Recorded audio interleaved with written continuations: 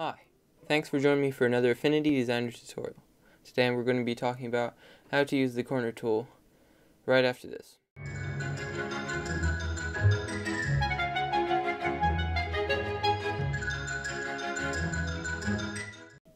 Okay, so what we have here is a few shapes and a pause sign. So I'm going to be showing you how to use the corner tool, and so click on the corner tool. This is a new feature on Affinity Designer, the new version of Affinity Designer. And so I'm going to open this artboard and click on this curve.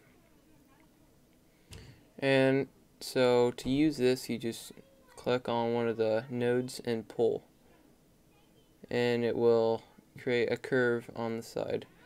And I'm going to do this to all the edges.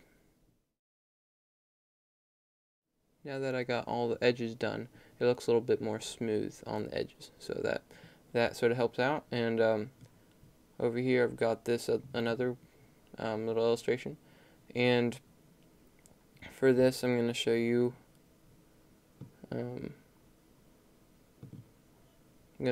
how to make all of the curves the exact same. So go ahead and drag and select all the nodes on one of your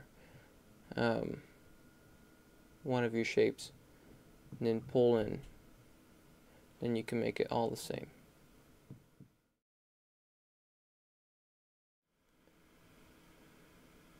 And there's also different settings you can put it on. Here's another one, and this is the stop for players. And so there's different types. The default is rounded. You can do cutout. Select all these, and then you can click on cutout, and it actually goes on default. It actually goes on rounded for default. So after you've done it and it's still selected, click on cutout and it will change it. And then you can change your thing according however you want it.